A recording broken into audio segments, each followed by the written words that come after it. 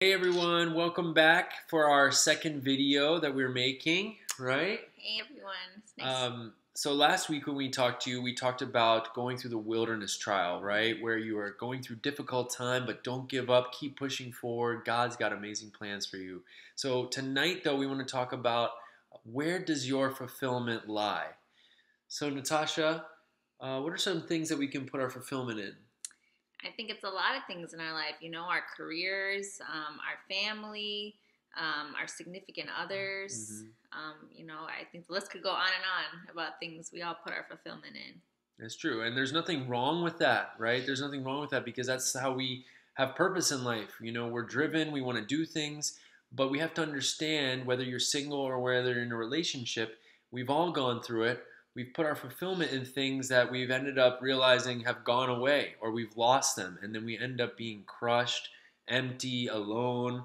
And you're wondering what happened. I had so much joy with that person or with that thing, and now it's gone. So that's the whole point of our message is to talk about where does your fulfillment lie? And in relationships, I think that's one of the most important questions you can ask yourself, right? Yeah, because it's very easy, especially when you first get into a relationship. It's very easy to make your whole life revolve around that one person. Like you're in love, you're so happy. But the minute you lose that, like Josh said, Mm-hmm. your whole world comes crashing down. So I think that's something really important. Whether you're just getting into a relationship, or you're looking to be in a relationship, or even when you're engaged or getting Mm-hmm. married, we can't find our fulfillment in that relationship alone. Right. So where does that fulfillment come from? The truth is that if we just let our significant other give us everything that they have, the minute that they don't have that, we're going to be wanting more. We're going to be feeling unfulfilled, right? It's like being empty and wanting them to fill us up, but they can only give so much. They're not perfect. So how do we enjoy our relationships to the fullness and get the fulfillment that we desire? It's by personally having a relationship with God, and that is through his son, Jesus Christ. Because through Jesus, you can have a personal relationship with God. And when you look to him, he will fill you up. So that's the key. And as you grow, look inside. Don't look at the other person, what they look like, how good they look today, what they're dressed, what they're wearing, what kind of behaviors they're displaying. Maybe they're being more loving and affectionate today. That's going to give you more fulfillment. No, because you're always going to be wanting more.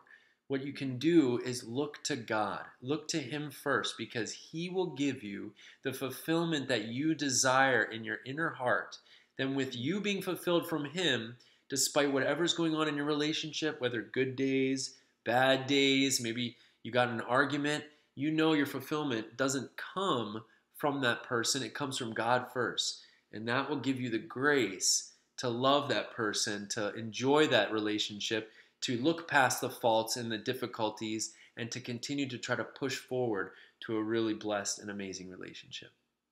Yeah, because I've heard it said that often when we get into relationships, we start looking for 100% from that person, Mm-hmm. because we want everything to come from that person, and when we don't get that 100%, we start thinking, oh, we need to go find someone else now because we're not getting that one hundred Mm-hmm. percent. But then we go to that next person and we still don't get it.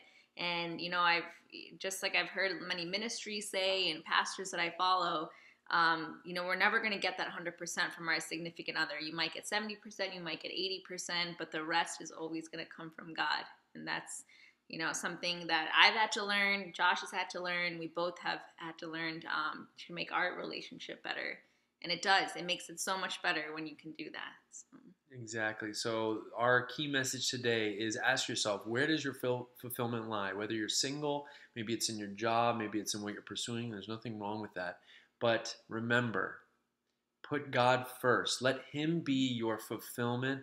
That 50% you're not getting from that other person, that's for him. Let him fill you up with that so that when your person that you're with or whatever you're doing is having a difficult day, you can be the one that's fulfilled and giving back to them. And that's how you enjoy the most amazing, loving relationships for any relationship that you have in your life is when you're fulfilled with God first, then the rest will come and the rest will fall into place. Okay?